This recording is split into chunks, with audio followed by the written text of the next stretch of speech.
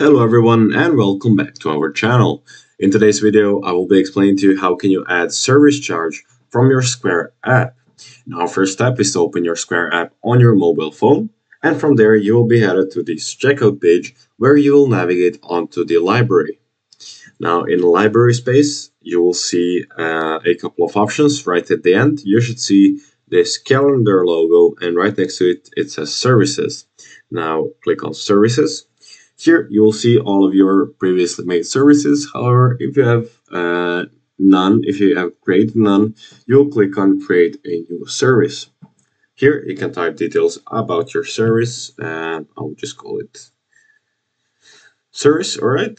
You can add categories if you have some. And now to charge your service, in the price section, you'll type an amount that you want to charge. For example, if you want to charge a service $20, you'll simply type in $20. The duration of the service you can add manually, of course. Add processing time, if that is what you would like. Now you can add it.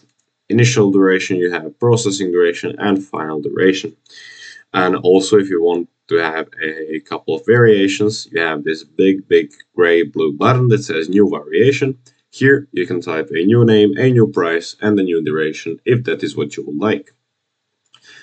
Also, you can add the description. That is, I will leave that up to you to look, because these kinds of things are pretty subjective, and the services could vary from a business to a business. Now, when you're done with that, when you're finished, you'll simply click on this blue button in the top right corner that says save. And as you can see, my service that charges $20 is right there. Thank you very much for watching. Hope that this video was helpful. If it was, make sure to leave a like, leave a subscribe, turn on notifications, and as always, I'll see you all in the next video. Goodbye.